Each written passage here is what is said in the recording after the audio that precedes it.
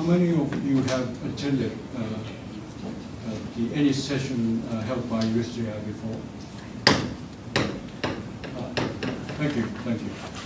That means that probably we do have new attendant. So that probably I need to explain a little bit about USJI.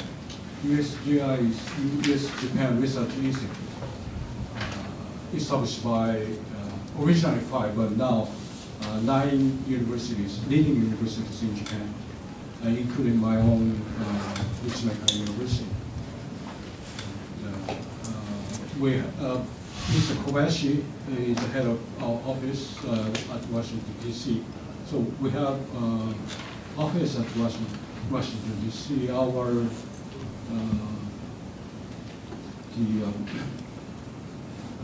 most important goal here is to establish the second track friendship between Japan and the United States, and especially with the people of Washington, D.C. We are very much looking forward to discussing about any global issues related to especially Japan and the United States.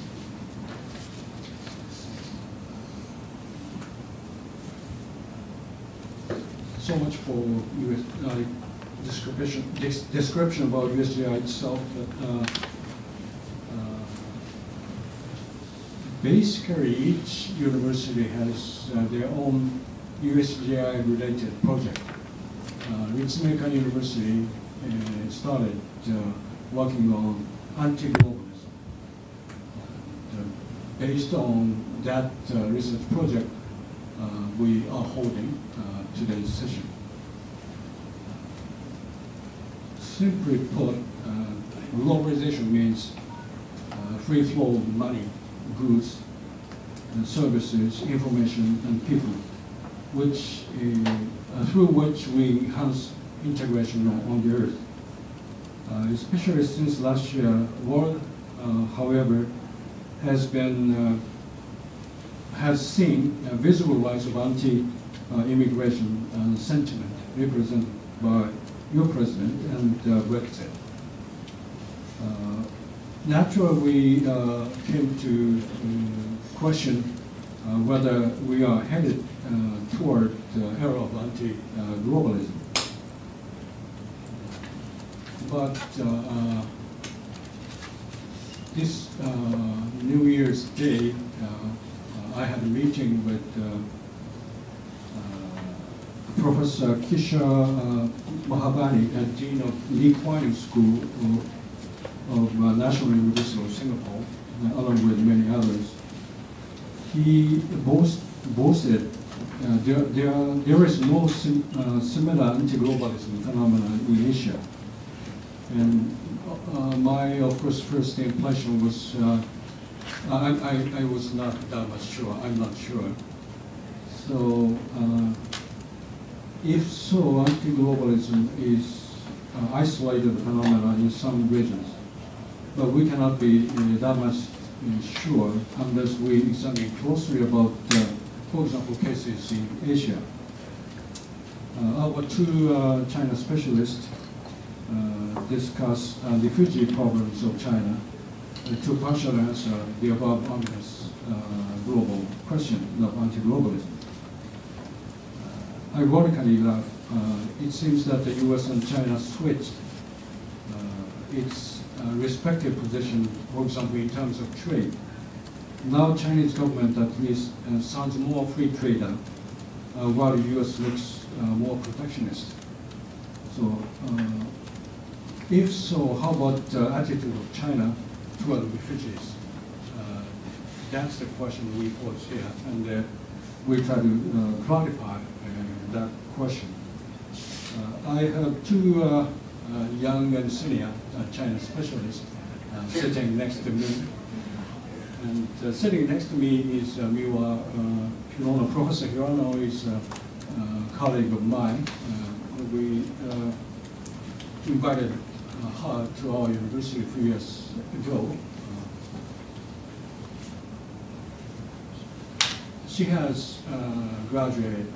She has won her PhD at the Australian National University and taught at Nottingham, UK University for a few years. And sitting next to Miwa is old friend of mine, Kanshin Cao. He's I think many of you know him, that he's famous China specialist in Washington, D.C., pretty much established China specialist. He teaches China along with entire East Asian international relations at American University. Actually, he's an expert of Japan as well. So he obviously able to compare some in Japan, China in many ways. So much for my introduction. I would like to invite Miwa to start her own presentation.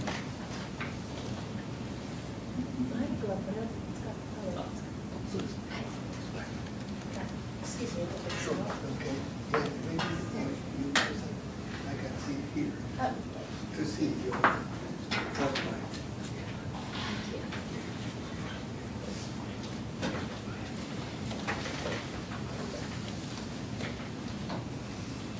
Okay, good afternoon, ladies and gentlemen. Thank you very much for coming here and let me share some of the research findings that I've been working on for the last several months. My name is Miwa Hirano, and thanks very much for your kind introduction about me. So this is very much work in progress paper. I've really just started working on China's refugee issues. I haven't done much field work on it. I have been working on China's sort of other kinds of global affairs, which is peacekeeping operations and humanitarian assistance. So this is a very new area, although the kind of decision-making process or factors that sort of lead to a particular decision that Chinese government makes is somewhat similar to some of the issues that I've been working on, particularly humanitarian assistance. So I do apply some of the analytical framework that I developed in the past to this new issue that I'm working on, refugee issues. So as Professor Nakatsuji mentioned, what we have witnessed in the US and UK in 2016 and this year seems to be a reflection of the rise of anti-globalism. So defining anti-globalism is actually a really difficult thing, and we're working on this project and we've been struggling with the definition, but it's sort of broad sense of things. It is something about the sense of opposition to free flows and influences of capital and goods, information and ideas, and people and forces. One of the most important examples of anti-globalism can be seen in how one responds to refugee crisis. I don't have to really talk about the so-called Muslim ban, a wall between US and Mexico, and the link between the anti-immigration sentiment and Brexit. These so-called policies are what the respective government is pursuing, but Mr. Trump and Brexit were voted in because such anti-globalism is closely linked to people's perceptions, emotions, and angers. People are generally concerned about social stability, which they think is caused, affected adversely by the influx of refugees and immigrants. So, against this background, when you look at anti-globalism in Asia, it'd be really interesting to find out how anti-globalism manifests itself and who are the main supporters for such an idea. When we talk about refugee issues in Asia, can we see a phenomenon similar to the United States or the United Kingdom, in which people's sentiment and perceptions are the driving force of anti-globalism? And what I found so far, just to give you the gist of my finding, is that refugee responses of the Chinese government mainly derives from the state policy, In fact, it's a foreign policy between China and neighboring countries, rather than people's sentiments. So therefore, I put this as the sort of title of my presentation, state-led anti-globalism, rather than society-led anti-globalism. And so let me just explain more detail about what I'm thinking here by talking about more detail about China's refugee policy. So initially, I thought China, we do have an impression that China has been not particularly welcoming refugees. We do have, I think, I guess many of us look at some media reports about how China responds to North Korean refugees, and all the reports we hear is that China is repatriating refugees to North Korea and all that sort of stuff. So the image we might have is a very kind of hardcore China that tends to repatriate all sorts of refugees, very refugee-unfriendly country. And I also thought that the impression we might have is that China really wants to secure the social stability. One of the core national interests that the Chinese government actually defines. Make sure that social stability is intact. That's the kind of impression that I had at least, and I think many of you might share my feeling. But then actually when I looked into some Chinese responses to refugees, that wasn't really true. So I just want to introduce some of the refugee issues to you. Now, before that, let me just explain the central questions that this paper deals with, and central question. So, pretty simple questions, but a very difficult question indeed. How has China approached international conventions and institutions relating to refugee and asylum seekers and the major influx of refugees? Why has it approached them in the ways it has? What explains China's refugee policies? Excuse me. The how and why questions are both very important because there are some major gaps in the study of China's refugee policies. These central questions are designed to fill the gaps in the literature as follows. The first is a lack of studies into China's refugee policy. The literature focuses on refugee problems from North Korea, and very few studies, if any, deal with other refugee issues that China has faced, let alone an historical investigation of what China has faced so far, or comparative studies of various refugee issues China has faced. Further, very little research, if any, attempt to explain the variation of China's refugee policy. In fact, there was one stage in history that China received a lot of refugees. I'll tell you more in a minute. The second gap in the literature is that we have very few studies into China's globalism and anti-globalism in a transnational context.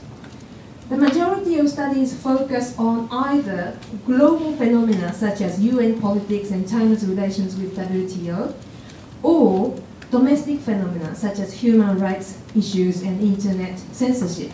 So it seems that China, as Professor Nakatsuji said, China seems to be a vanguard of globalism now. That China, did you hear the speech that the President Xi Jinping made in Davos in January this year? He was really trying to protect the globalism in economic affairs. And that was in face of Mr. Trump, who was trying to commit himself to protectionism. So it's such an irony that the capitalist state is now retreating from the globalism, whereas the communist state is trying to protect globalism.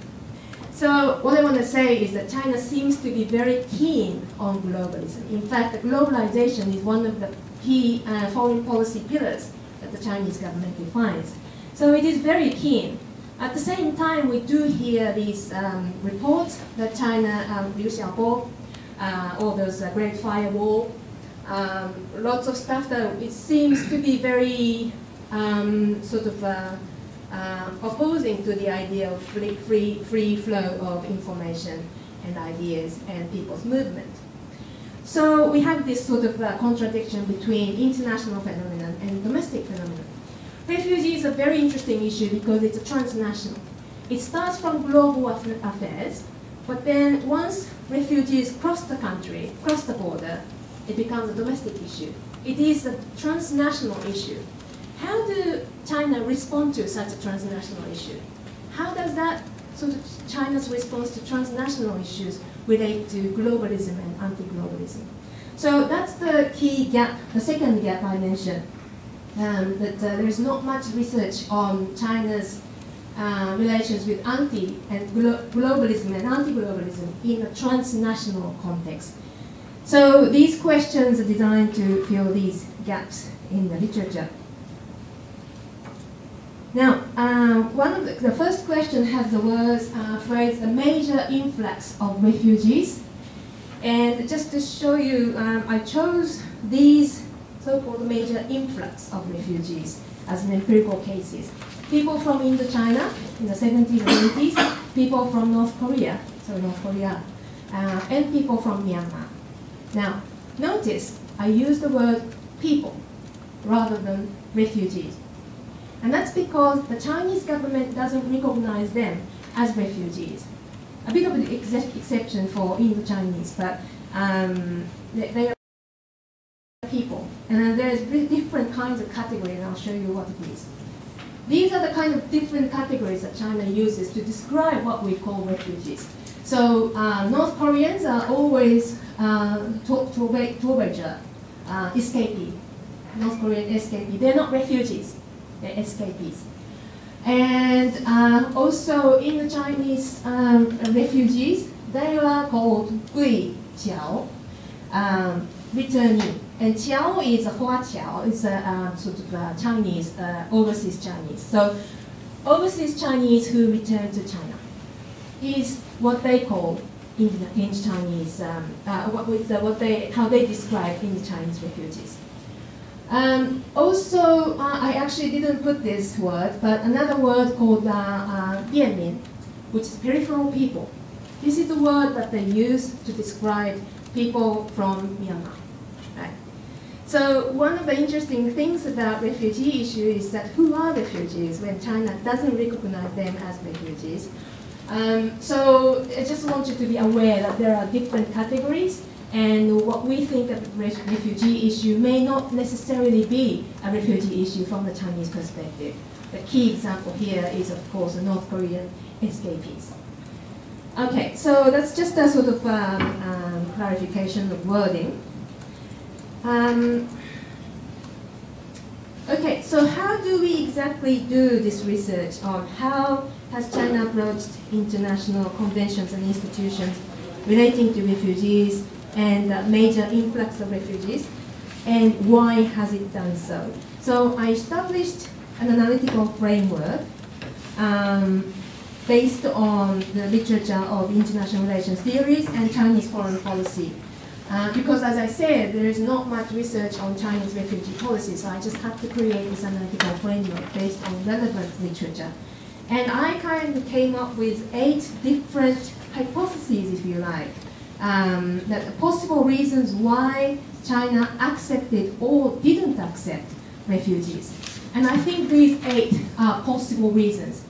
And one of the interesting things about this, at the beginning when I started this research, I thought, okay, so social stability as a reason why China sort of rejects refugees, etc. So I designated each element as a reason for accepting or not accepting refugees. But in fact, as I proceed in my research, I realized that one particular issue will lead to either accepting or not accepting refugees. And I hope by the end of my presentation that I hope you know what I mean better. So I don't really categorize this according to whether or not China accepts refugees, or I sort of categorize it more sort of thematically. So the first 3 are sort of from realist perspective, really about the Chinese sort of power and capability. So social stability as part of China's core national interest. The Chinese white paper published in 2011 called Peaceful Rise, China's Peaceful Rise, define what are China's core interests. And one of them is social stability. So the reason I assume that China didn't accept North Koreans, for example, is to protect social stability. That's the first point. Second point, bilateral relations with refugee-producing states. So lots of refugee issues that China is actually facing are coming from bordering states. Okay, these days we do have refugee issues in the Middle East and Africa, but the majority of people that China seriously has to face with are bordering countries. So China's relations with North Korea, for example, China's relations with Myanmar define the kind of approach that China takes to refugee issues. That's the second hypothesis. The third hypothesis is more of a sort of state capability issue, a lack of or existence of state capability to protect borders. China is a huge country. If you have traveled around the border regions like I had, you know how much forest and how porous the borders actually are. Some of the border points are really secure, but that's not necessarily the point that people in the border regions move around. So state capability, how much state can actually control borders, actually matters here. Now, from liberal and the constructivist perspective, international socialization. So there is this international convention and treaty about refugees. And as China grows and China sort of participates in international regimes, China is also befriending itself to international regimes, in this case, international refugee regime. And fifth, China claims itself as a responsible state. So China's sort of treatment of refugee, or friendly acceptance of refugee, is a sort of sign of China becoming a responsible state. Lots of question marks, lots of sort of. Okay, and the final three is from a domestic or sociological considerations. 6, helping ethnic Chinese. If refugees are actually ethnic Chinese, they help. 7, cultural and economic security. I put cultural, but basically I'm talking about the kind of idea that you want to protect a kind of homogeneous society, the Chinese nation, if you like. We don't want someone different. Economic security. If refugees come, a job will go. The kind of discussion we've seen in the States and the UK. Is it happening in China? And finally, humanitarian consideration. So those are the 8 different sort of hypotheses, if you like. And what I do after this is to look at how China responded to the international refugee regime, as a first example, and Indochina refugees, Myanmar refugees, and North Korean refugees, and look at how China responded to those and why they did so. And then after that, I'll come to a beautiful table that I came up with. So, oh yes, and sorry, before I go ahead, let me just raise 2 important facts. Because China's refugee policies are not really well known, I thought it would be really interesting to show you some data and graphs. So first of all, as I said, China is actually a refugee-accepting country, despite what you might think. There you go. It's a bit old graph. It's 2004. I'm sure you can't read it. But basically, this is top 10 countries by number of refugees, it says. And from the bottom, this is at the moment at the 2004. At the bottom, it's Jordan. So from the bottom, Jordan, Palestine, Iran, Pakistan, Germany, Tanzania, Syria, United States, Lebanon, and China. At the time of 2004, China was the 10th biggest accepting country of refugees. I was really surprised when I saw it. Where did that come from? Where do they actually live? And where do the refugees actually come from? And given the current refugee crisis, I just thought I need to update this data. I looked at UNHCR's report. And sorry again, this is so hard to read, I'm sure. But this is the current, 2016 world ranking of refugee acceptance. I put yellow for the countries that you might be familiar with. And across this, in fact, China stays here. I don't have time to explain all the details, but China in 2016, number 21 country in refugee acceptance. Top is Turkey, Pakistan, South Africa, Lebanon, Germany, etc., etc., United States, France, China, and United Kingdom. Very interesting, isn't it? There are lots of other countries that I kind of skipped. Countries next to refugee-producing countries. So obviously Turkey, Pakistan, South Africa, Lebanon, you can see what's going on. But China actually stays here. It's above United Kingdom. It's below other major Western countries, but it's here. It's a very sort of interesting figure. Fact 2. The majority of the refugees into China are from Indochina. So, in fact, at the 2015, the majority came from Vietnam, Red, Somalia, Nigeria, Iraq, Liberia, and others. So, these Vietnam refugees really boosted the figures. Okay, so those are the key sort of starting points, I guess. Very interesting in itself. Now. 10 more minutes. Okay, so empirical case 1. How did China respond to refugee regimes? In fact, it was quite early stage. In 1979, UNHCR Beijing office was created.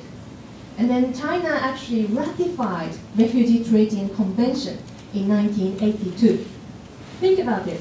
China was, had a cultural revolution until 76. And then 78, opening up policy. And China was just 79, of course, US-China normalization. Pretty much after that, China ratified Refugee Treaty and Convention. Now, the kind of impression we might have about China's human rights policy, this is quite an early stage, that it's actually ratified those key convention and protocol. And it actually jumps in terms of chronologically, but then last year, Xi Jinping promised $100 million humanitarian aid to refugees at the UN Refugee Summit. So this is these are the major sort of features of China's relations with refugee regimes. Why did China do that? First of all, it's a necessity. As I said, the majority of refugees into China came from Vietnam. So China needed to find out the kind of nuts and bolts of how you accept refugees. So the Indochina refugee arrived in China in summer 1978. Pretty much afterwards, UNHCR Beijing office was created. So China needed to know how exactly you process refugees. And in the 80s also, it was very interesting that there was a so-called international law fever. After the opening up, there was one stage in Chinese history that China really wanted to be part of the international human rights regime. In fact, in 1981, China became a member of UN Human Rights Commission. So China wanted to ratify many human rights conventions, including Refugee Treaty and Convention. Now, international relations experts look at this and say, well, look, this is a kind of process of China's socialization into international institutions. Some of you might be familiar with Alastair Ian Johnston's work on social states. But actually, it's really interesting. Oftentimes, constructivists in international relations sort of amalgamate socialization and internalization. There's one thing to socialize yourself into international institutions, but there's quite another process that you actually internalize the values and norms into your domestic system. So what China did was to be part of this international regime, but then China hasn't created any domestic law to define what refugees are and how refugees can be accepted, etc. So it stays at the international law level rather than domestic law. And this applies to many countries, not just China, but not internationalization. This sort of thing, the $100 million US contribution to refugees, great. And maybe I'm a bit sarcastic here, but I can see some kind of NIMBYism here. China does not want to accept many African and Middle Eastern refugees, but then we're happy to contribute money. Yeah, not in my backyard, but I'm happy to contribute money. So I may be a bit sarcastic, but those are the kind of why elements. I've got to be a bit quick. So there are 3 more empirical cases. First one is the case of Indochina returnees. Now, as I said, China doesn't recognize use refugee as the official language. It's returnees. Okay. What happened was that, of course, the end of Vietnam War and reunification of Vietnam meant that those ethnic Chinese, particularly in the south part of Vietnam, were in danger because they were regarded as bourgeois merchant, and there was some restriction placed upon against them. And then, just sort of skip the details, basically all these wars, Cambodian-Vietnam War and Sino-Vietnamese War, meant that China and Vietnam stopped any sort of diplomatic relations. And also there was a rumor just before Sino-Vietnamese War that when the war would take place, ethnic Chinese will be massacred. And we don't really know who put that rumor, but then the rumor was so huge that many ethnic Chinese who lived in Vietnam had to flee the country.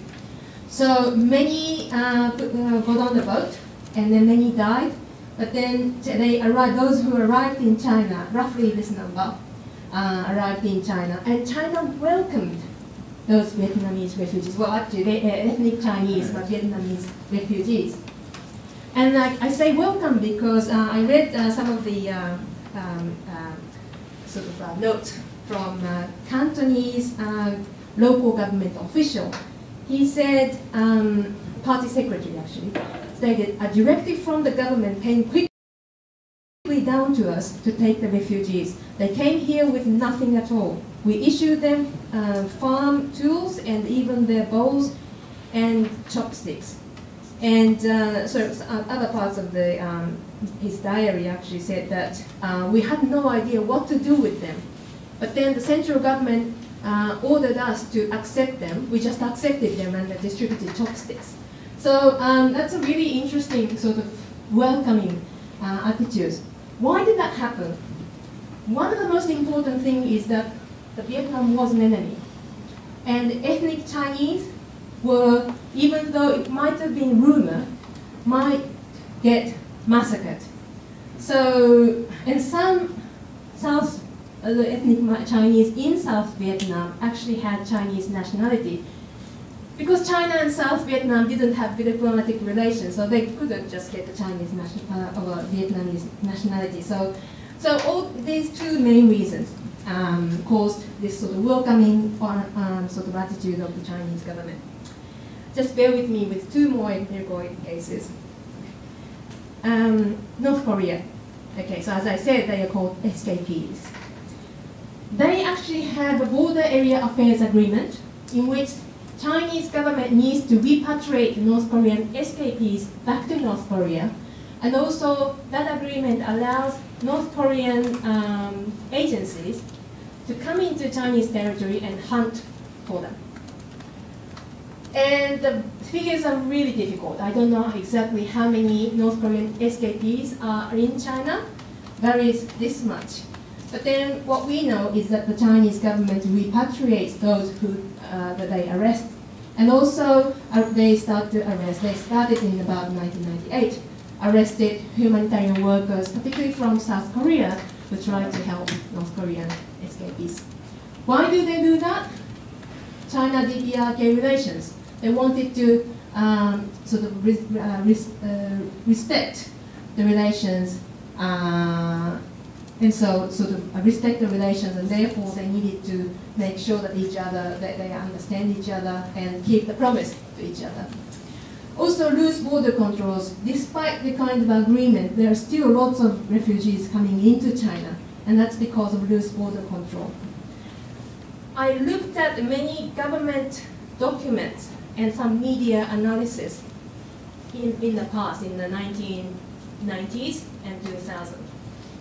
Surprisingly, I didn't see any words about social stability, which is quite surprising. I thought that was the main reason, but according to all the government documents relating to North Korean escapees, they didn't really talk about social stability as the reason why they commit to it. They talk about DPRK relations.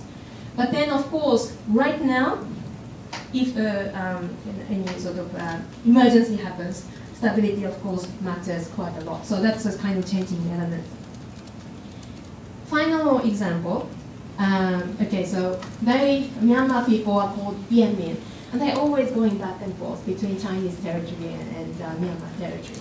So you can see some from Kuan, which is the, basically just to see the map. This is the Kuan, and this is Kachin state. So refugees come from this bit into China, and this bit to China. Now, I need to skip all this, but basically they're going back and forth, and lots coming into China and lots coming rejected by Yunnan government. Why? The Chinese government explained that it's a request from the Myanmar government. That the Myanmar government, for example, this one happened early this year, said that those refugees were fighters. We don't want the fight in the Chinese territory, and therefore don't accept those refugees into Chinese territory because we are expanding or exporting fights into Chinese territory. That was the request from the Myanmar government, and China, didn't kick them out, but rejected at the border, didn't let them in. But at the same time, Chinese Red Cross goes there, and that was the first time the Chinese Red Cross actually delivered humanitarian assistance to Myanmar people. Chinese Red Cross is pretty much a state organ. So they do some humanitarian assistance because war is taking place.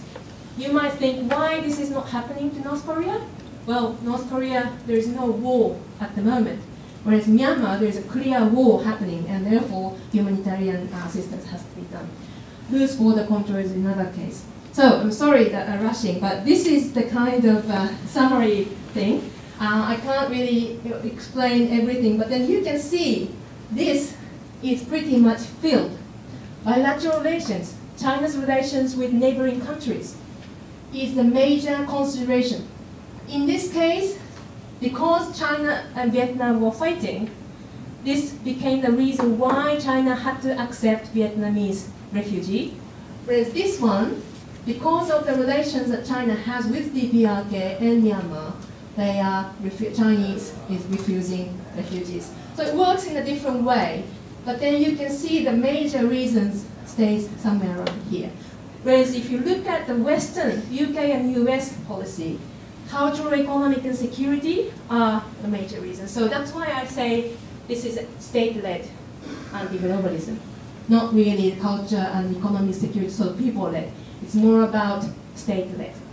So just a final concluding remark. Sorry, I'm so rushing. China's refugee policies have been determined by its relations with bordering states rather than social stability or ethnic factor. Economic and social security is not source of China's anti-globalism. China's anti-globalism is state-led rather than society-led. So it's pretty much a work in progress, but I really look forward to your comments, and thank you very much for your attention. Thank you.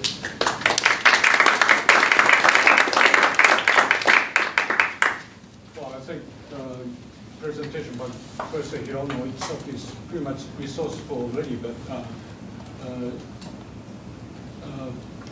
much because of the limitation of time, we should move to Professor Tsao now. Will you come up to the audience, please?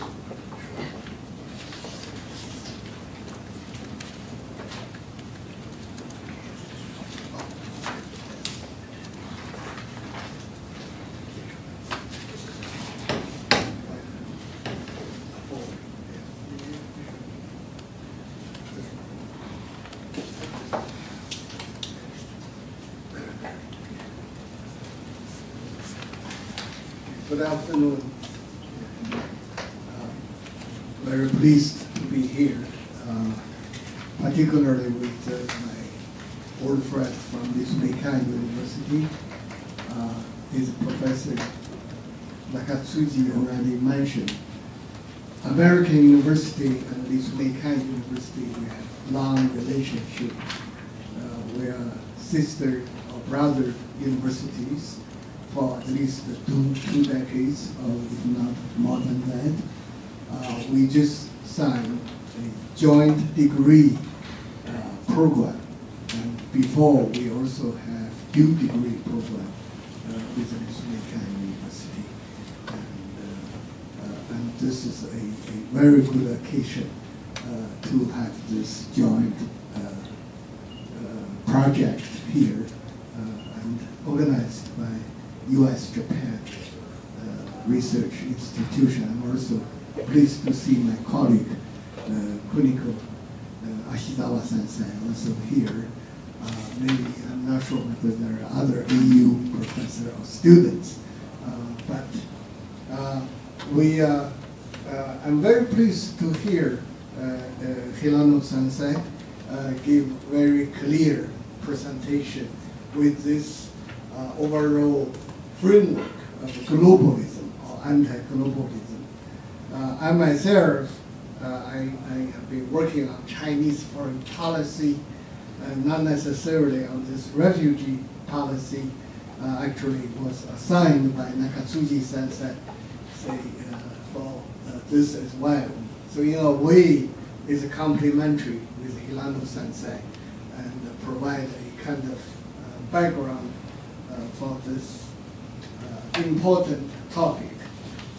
Let me just go over what I would say that in addition to Hilano-sensei already mentioned 8 perspectives.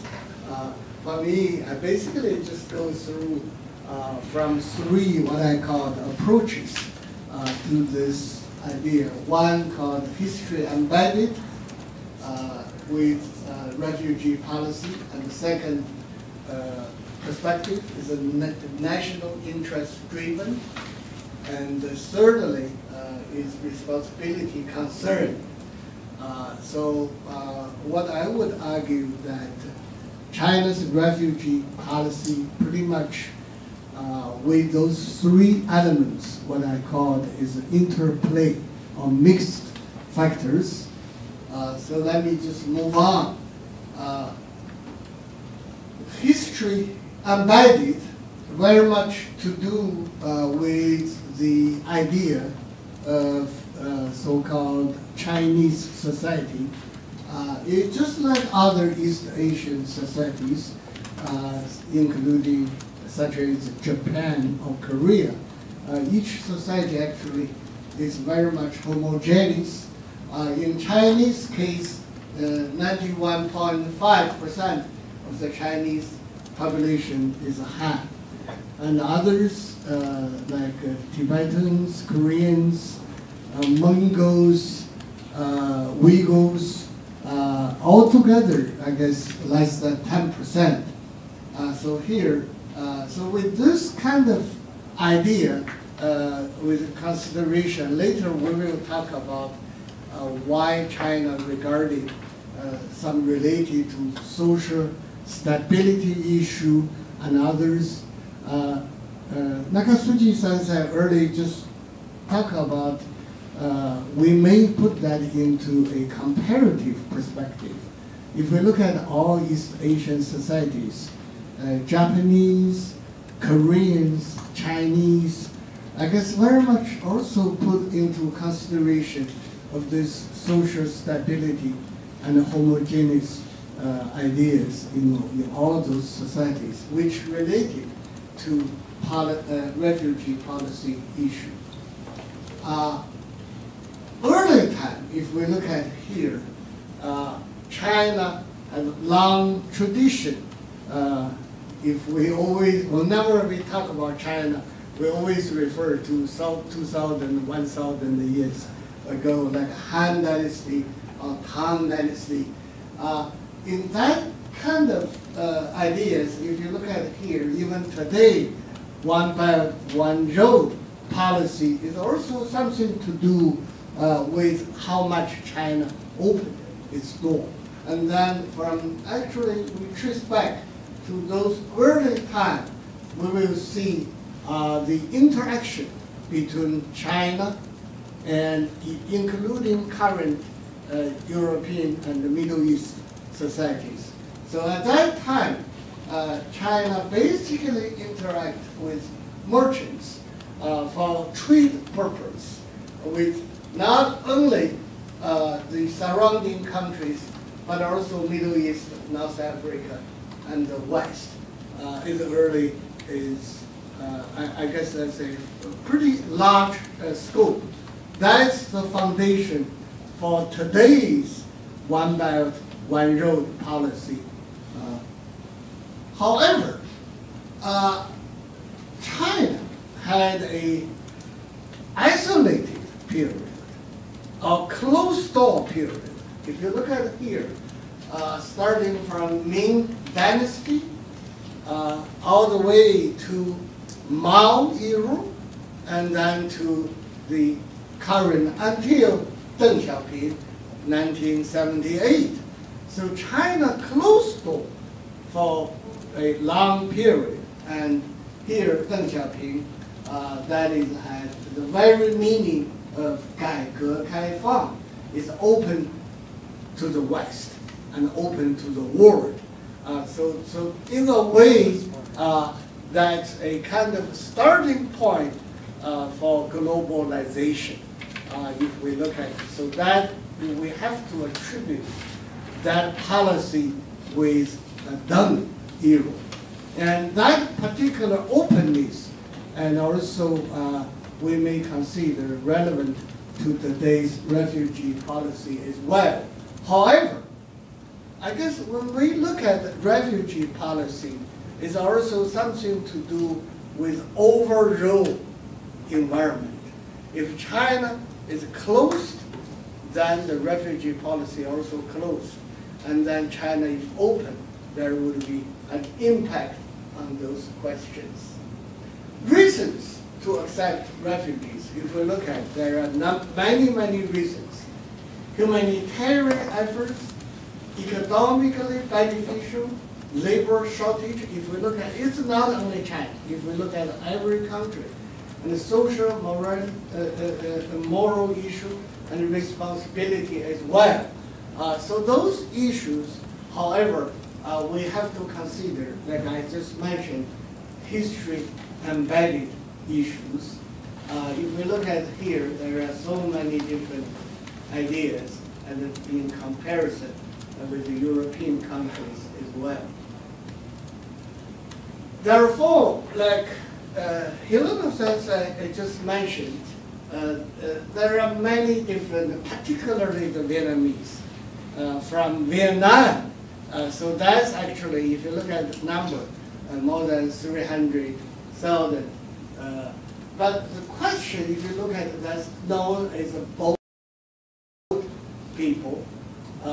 Then with North Korea refugees, and Indonesia, that's another issue. But that's a different case. And then finally, Myanmar. So those issues, but one of the questions, the difference between refugees from Vietnam and the refugees from Korea, is we all understand, is from Vietnam, basically, overwhelmingly, they're ethnic Chinese. They regard it as so-called returning to China with those issues. Whereas North Korea refugee, there is no such concept of returning to motherland. So that's a difference between those questions. And now, if we continue to look at the national interest-driven approach, that approach very much to do with social stability issue. If we look at here, the Middle East area, and the basic concern. Why China has such concern? Instability. Therefore, we have to look at this area, that is Xinjiang. Xinjiang is pretty much Uyghur and Muslim. Actually, Muslim population in China is a huge number.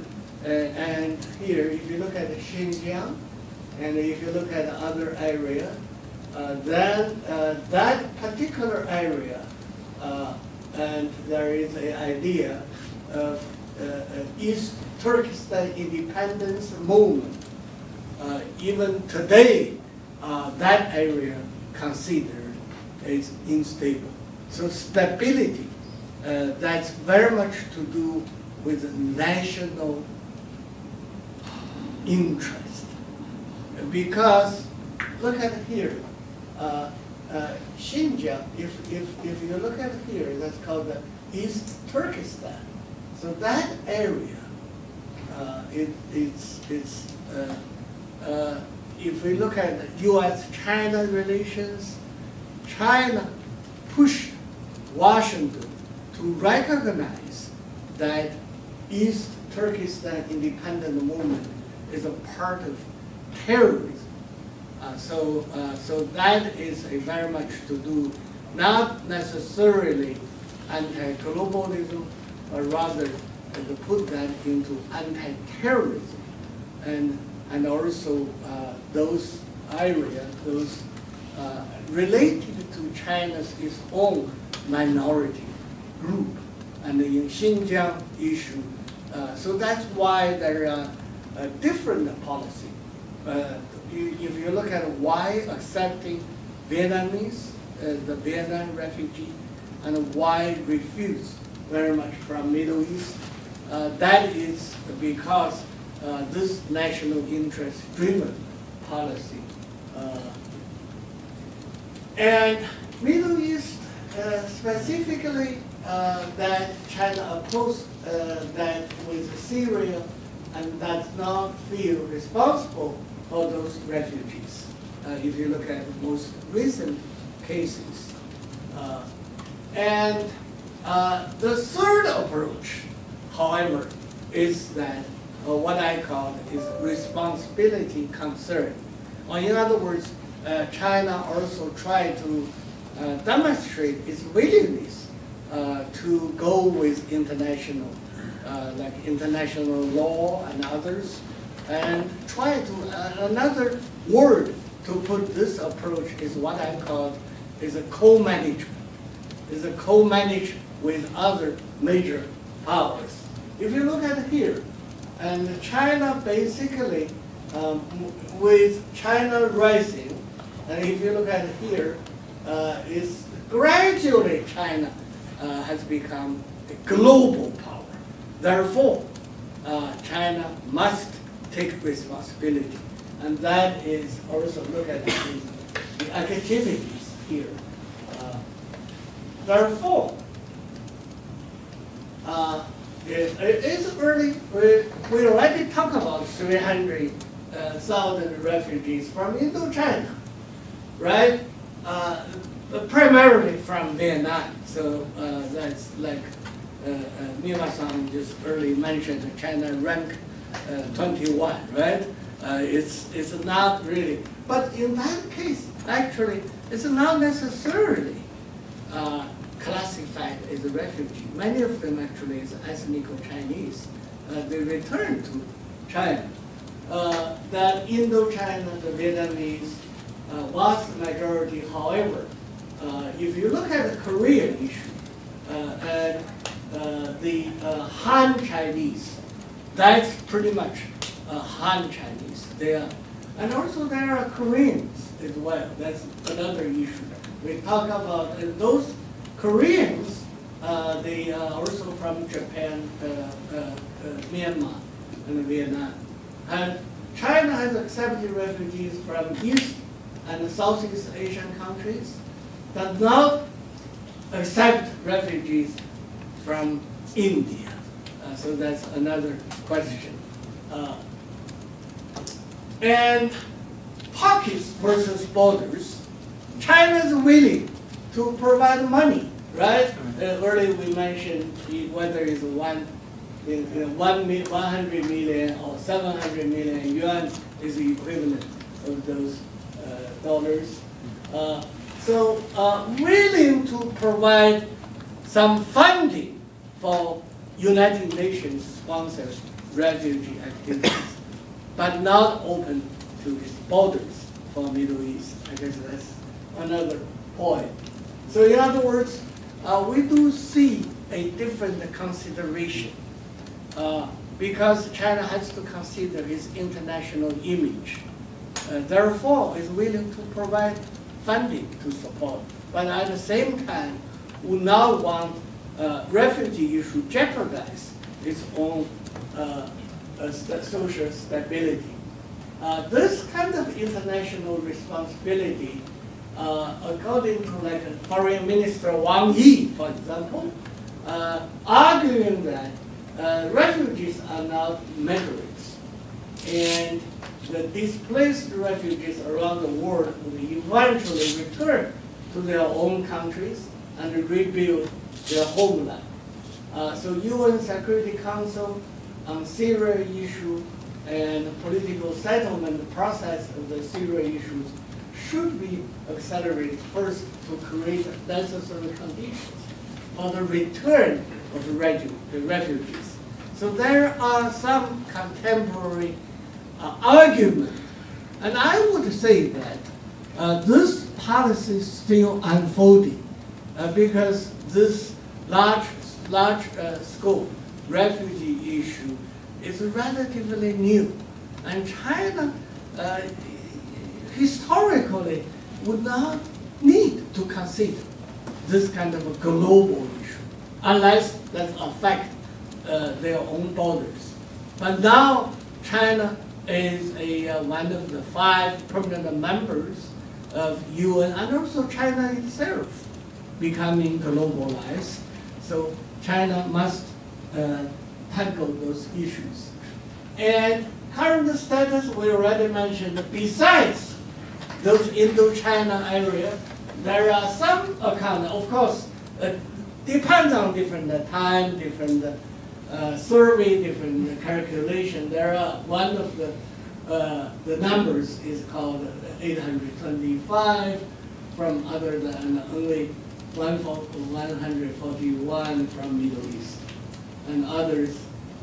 So it's not that a lot. If we look at total number, it's more than 300,000. But from Middle East, it's very minimal. So that's the North Korea. That definitely is a huge issue and potentially. If you look at this picture, I'm not sure whether you can guess what this picture from. Is actually this picture from Shenyang a few years back is a North Korean refugee tried to broke into Japanese consulate. And what year? I guess about 2002. I was a visiting scholar at that time at the Niigata University, more than about, and then all of a sudden this happened, and I was interviewed.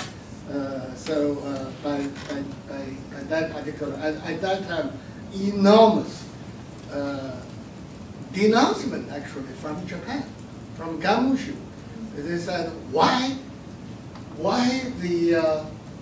those armed police people stopped North Korean refugees to enter Japanese consulate. Okay, so they never got in. They never got into the consulate then. Because those Chinese Chinese armed police stopped those North Koreans. Right. Okay. They never got into.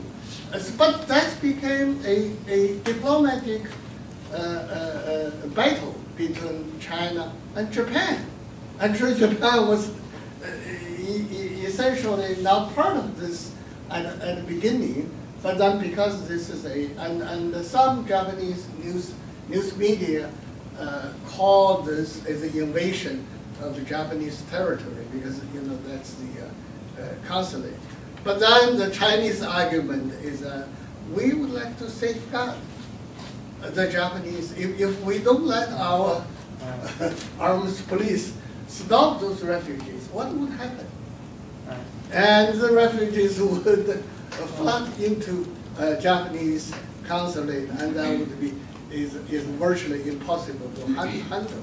So so what I'm saying here, that kind of issue may become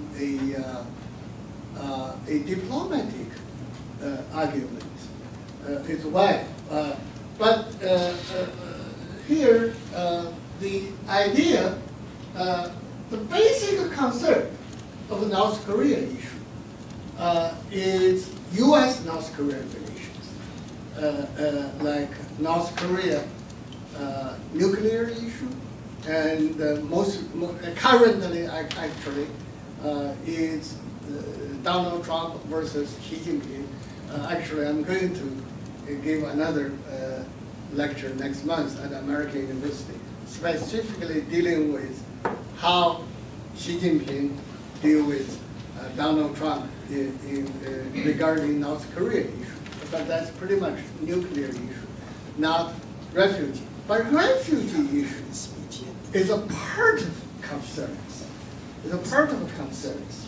That is, into Manchuria area, therefore instability. And we now know that there are tight control with already repatriated, but the policy sometimes tight, sometimes loose. It depends on the circumstances, and depends on different times. Therefore, like early, Miwa-san gave the number. It's no way to know exactly, how many North Korean refugees. But China is very much debate internally about how to handle this issue. The North Korea issue, I would say that currently is a huge debate within Chinese foreign policy, and including the refugee. And one of the suggestions, for example, if you look at the past week, there has been debate between two schools of thought openly from Beijing.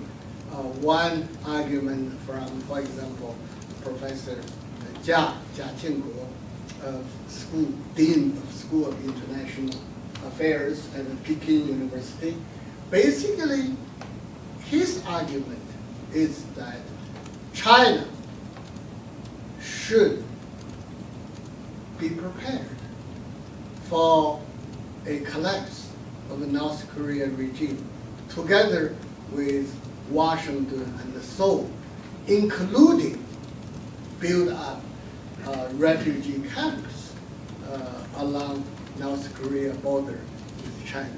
And another school of thought attacked Professor Jia, saying that your argument basically is along the line of Washington and jeopardize China's national interest.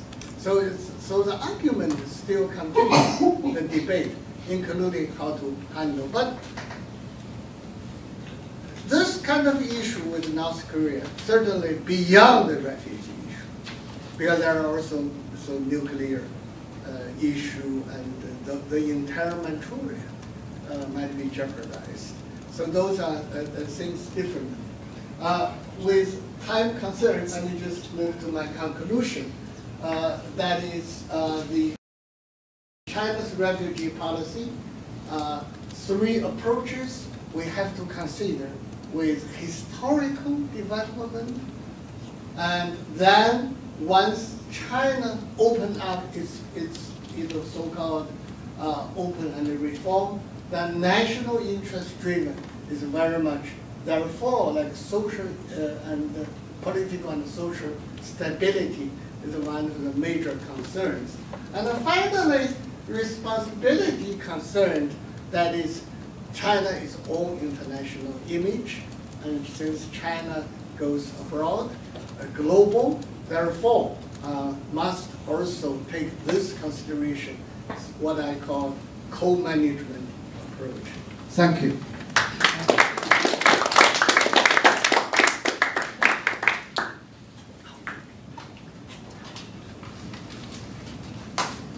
Thank you, Professor Cao. I don't want to confuse our discussion, but if you're interested, I would like to recommend you to check the February session of our university at USJI. It was about immigration. We discussed about, of course, US-Mexico case in comparison to Japan, US. And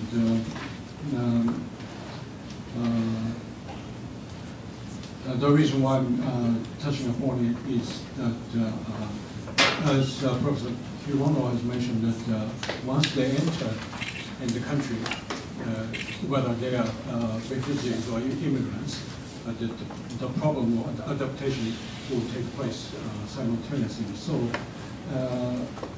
I think I don't want to praise myself too much, but we started talking about anti-globalism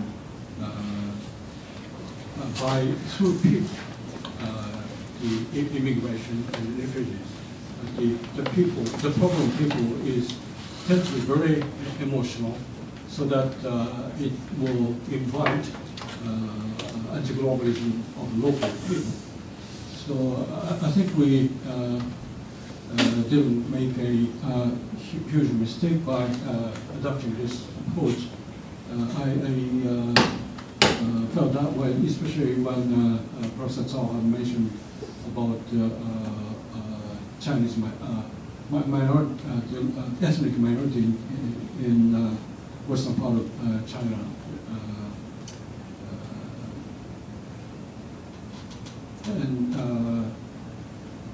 But I think, of course, I would like to conclude my comments in a minute or so. But what I have felt listening to two very interesting, splendid presentations was that probably China is quite similar to Japan, especially in terms of immigration.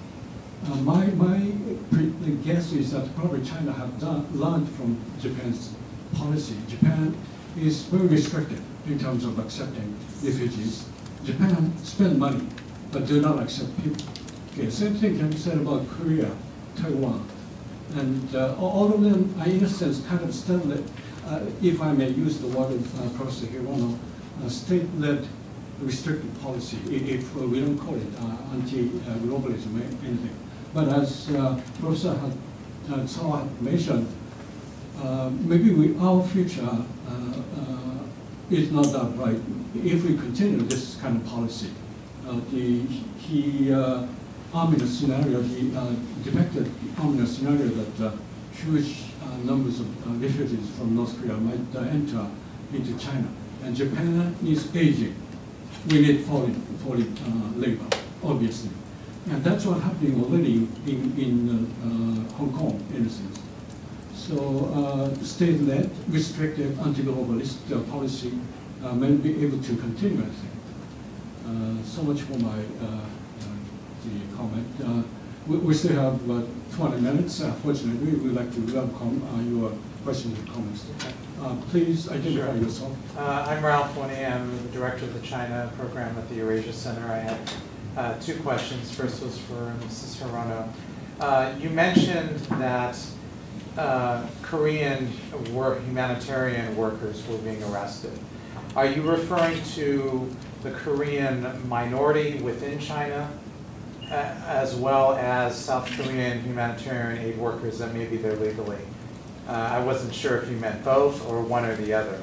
And then the other question to Zhao, the 825 refugees that were admitted, did they have some sort of special, unique skill that the Chinese were looking for in terms of who they wanted to come in? I mean, it's obviously very token, right, because they have, in effect, closed borders.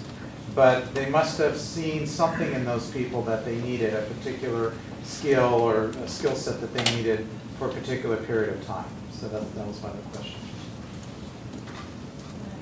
Yeah. Thanks very much for your question. Yeah. Yes, my source is Human Rights Watch, and Okay. According to that, those arrested were Korean nationals rather than ethnic Koreans. Because there's a Korean minority within China that actually Correct. helps them. Right? Yep, absolutely. So they're not necessarily divided, but this is something that I haven't researched very well, so don't quote me on that. But Okay. the resource that I did look at is the South Korean national who were arrested. Okay, are they there legally to help refugees, or do they come in? Good undercover? question. What Yeah. sort of status they had? They might have had NGO status. Yeah. But then also, I mean, in my previous research, it was about Christian NGO working in China. So they do come to China as a development NGO, Okay. and some of them just stick to it. It's too risky to do something other than that. Right. So I assume they come as an NGO status or Okay. individual tourist. But thanks for the question. I think that's something that I should look into. Yeah, because I know a lot of Chinese around the border area will help, even Han, Yeah. because they feel sorry for them. They remember the Cultural Revolution. They'll at least give them food, Yeah. if not try and help. So, Yeah. I haven't seen that bit, Yeah. but that border agreement Yeah. actually allowed Chinese and North Korean agencies to arrest those who were cooperating Yeah. with the humanitarian refugees Okay. themselves. So Okay. yes, they are under the legal Yeah. target. Yeah, thank you for the question. As we can see, the overall number, more than 300,000 refugees, overwhelmingly Vietnamese Chinese. Right. And those 800 or something is just from some statistical figures. I don't think China's consideration is based on their skills or what. Rather, it's a case by case. Right. It is based on diplomatic relations, international image, and and also I have to admit that I didn't really do specific research about the individual cases. Nevertheless, I agree with KG's early argument that is to accept refugee and others is not necessarily a tradition for Right. East Asia countries, including China, Japan, Korea. If they have labor shortage, they would have their own specific plan rather than accept a refugee. And that's still, I guess, is unfolding. It is a new situation. That is how to accept the refugee on one hand and then try to solve their own labor shortage on the other hand. I don't think that there is a fixed solution yet at this point. Is there any kind of asylum procedure for people, or is it pretty much, they send them back for the North Koreans? China signed Yeah. that international refugee, Okay. but then that agreement, but then when implementation, I would guess is a case by case. Okay. You can control that by different cases. Thank you. Yeah, sure.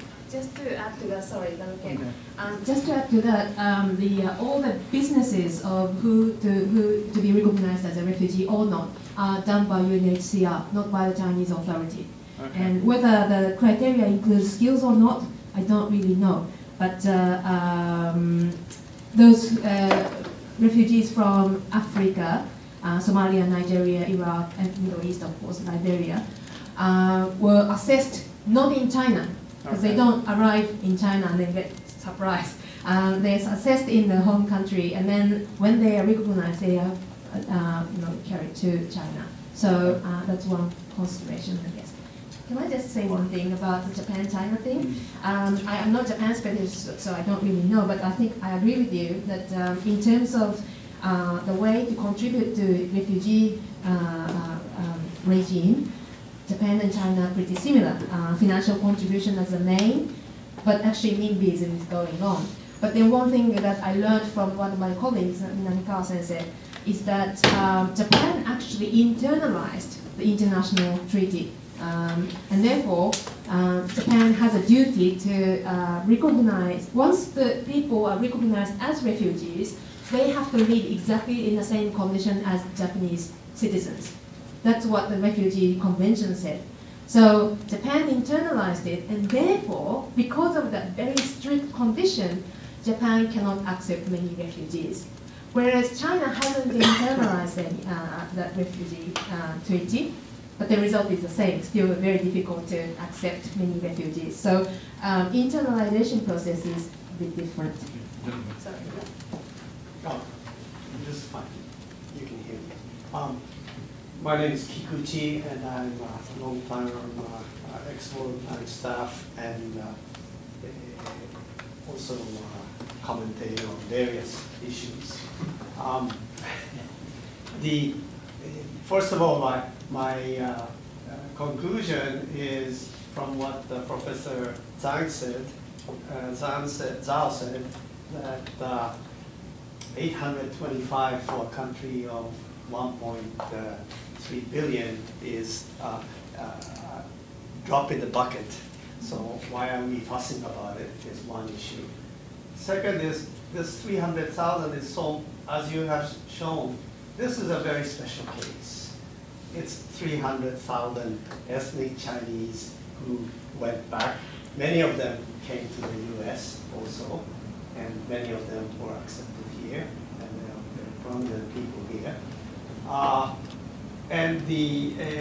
think Professor Hirono, you mentioned that there were rumors of massacre and so forth, but those were not rumors if you look back a few years ago to the case of Indonesia and how the ethnic Chinese were massacred.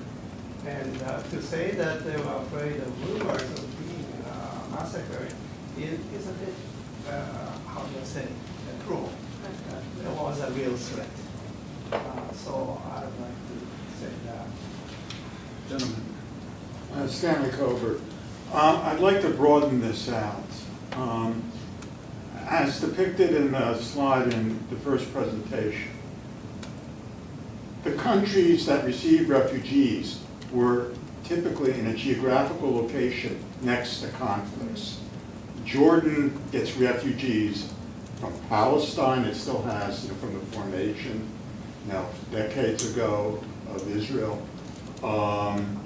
It has Iraq, it has Syria, it's just being swamped. Turkey has been getting a lot of refugees.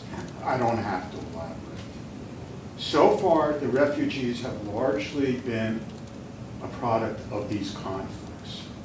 But increasingly, there will be a problem with climate change. This is going to affect China and Japan. Where will they go?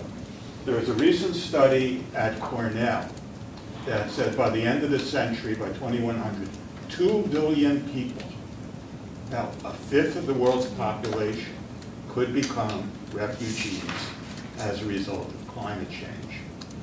And you were next to South Asia. Where will they go? A lot of places, islands, where will they, even in Japan, where will they go?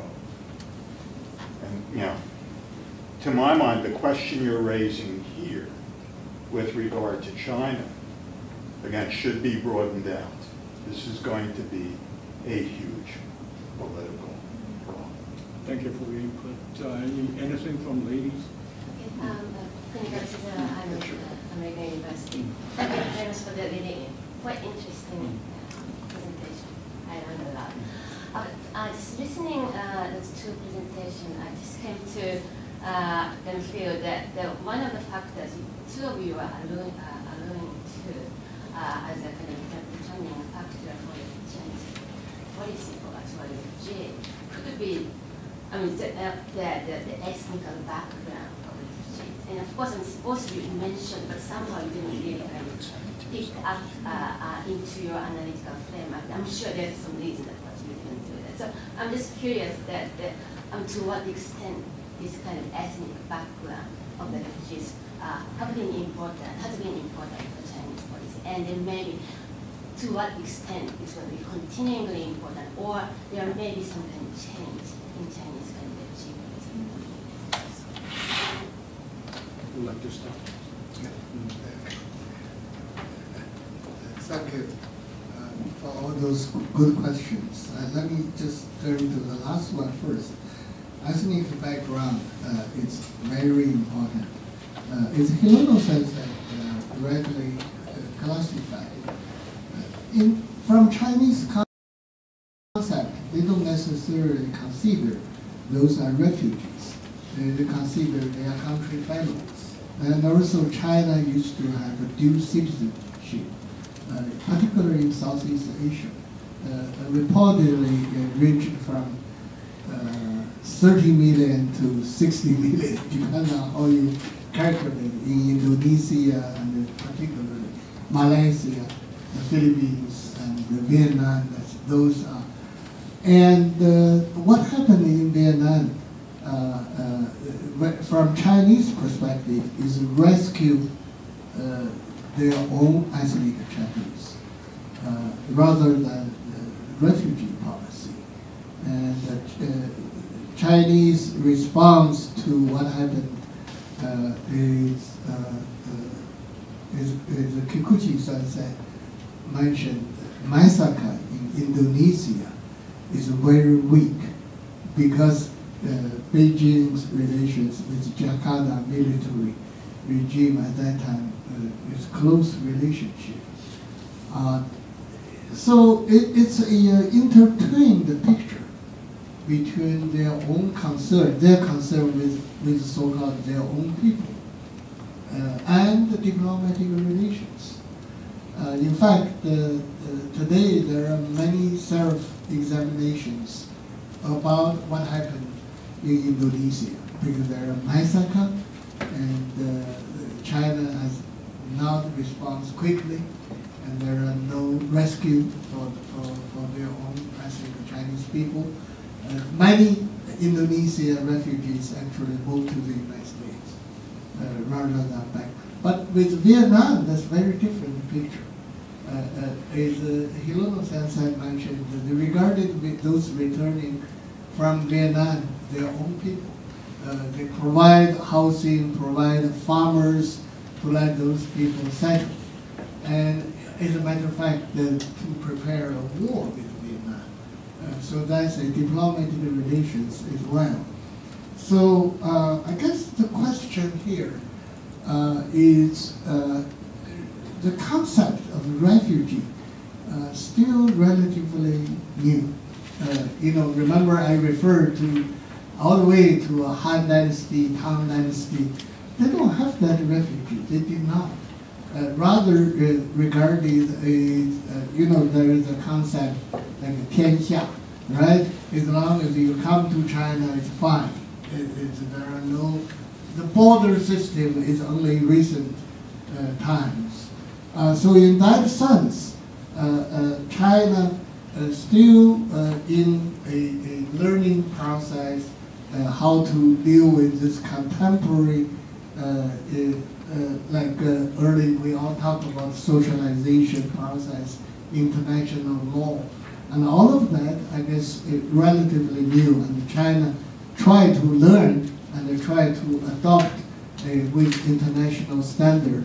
Having said that, there are still concrete problems such as social order, stability, national interest, and then if you consider early question about the skilled laborers, that maybe would be a combination of future consideration. But I would say that consideration is still relatively low. And finally, Stanley talked about future scenario of climate change. I guess that issue facing everybody, and not facing you. Look at what happened in Florida, or Texas, and China, same thing. And particularly with Japan, what would do? Earthquake, tsunami, and others. So those really need international collaboration. It's not only a refugee issue. It's just a survival of a human being. So I guess those all need to have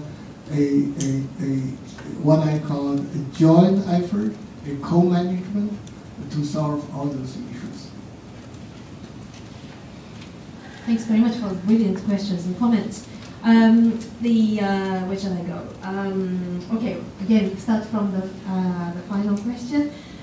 Yes, I did include ethnic Chinese as one of the analytical frameworks, but you're right that I didn't really make it clear that what happens to that decision making. So you're right that in terms of Indochina, yes, ethnic element was really important. But then what's really interesting is Myanmar. The Kuan refugees are actually Han Chinese. So why is China not accepting them? So what differentiates the two is that really China's bilateral relations, and there comes my argument, that even though Han Chinese are refugees from Myanmar, that doesn't satisfy the sort of criteria, if there is any criteria at all. It's not enough reason why China accepts or not accepts refugees. And the reason China doesn't accept Kuan, or accepted some, but didn't accept, for example, the final 4,000 refugees from Kuan this year, was precisely because of the Myanmar government's request. So ethnic background is not the determinant here. It also changes based on sort of case by case. So yeah, thanks for the question. Climate change, absolutely brilliant point. In my estimate, within China, the discussion about refugees, climate change refugees, remains academic at the moment. It's not really policy discussion. There is a political and a legal development at the moment, but the Chinese government is trying to develop a law, internal law, about refugees. But I haven't really come across the discussion, and that discussion, the legal discussion, is actually taking this into consideration. So absolutely important point. Thanks very much for pointing that out. Rumors, real threat, brilliant point. I need to look into that more deeply. But yeah, the fact that that happened in Indonesia meant that it was going to happen in Vietnam. I don't know, I need to look for more evidence to say it was a real threat. So yeah, but thanks for the suggestion. Finally, 800 refugees, so in terms of numbers, not that big. One of the things that we really need to be careful is that UNHCR's figures. Those figures are only those who are recognized by the UNHCR as refugees. So dismiss everyone from Myanmar, dismiss everyone from North Korea. So yes, I think the number of refugees from the Middle East and Africa are indeed very small, but then that figure dismisses, does a lot of magic about what we think about refugee issues. It doesn't reflect the reality of what we think as refugee issues. Thanks very much. Thank you for your attentive participation. I guess that we still have some more questions, but unfortunately time is up. We have to close this session. Please join me to pose to splendid presenters today.